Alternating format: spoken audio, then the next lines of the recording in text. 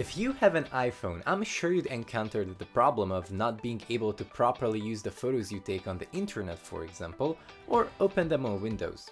Well, in this video, I'll show you how to solve that problem.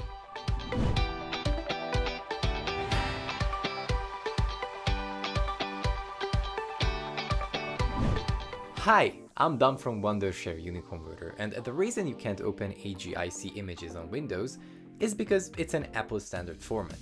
It's the image format of iPhones, and Windows doesn't have a codec for HEIC images, simply because it's not free. You see, HEIC is an image format that can also contain a stream of images for the Live Photos function on iPhones, and it's just not a format that websites and third-party apps like very much. But don't worry, there is a solution, or in fact there are more than just one, and I'm here to show you two of them.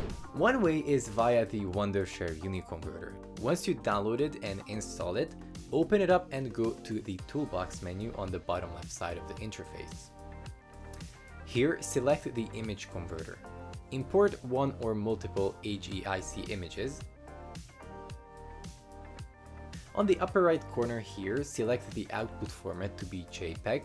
By clicking on the settings icon, you can resize the images and change their aspect ratio as well. Once you're done with the settings, click Convert.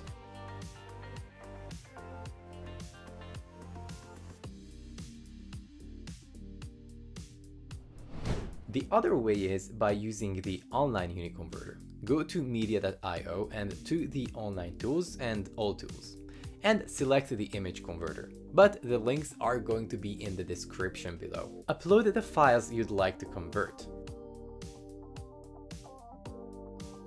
Select the output format to be JPG. You can give the images a custom aspect ratio here as well.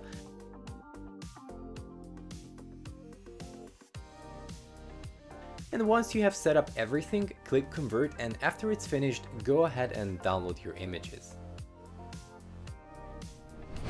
And that's it, both super easy and super convenient.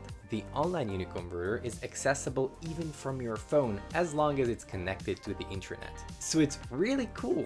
But this is it for today. I hope you found this video helpful, and if you did, please give it a huge thumbs up and subscribe to the channel for more content on video related issues.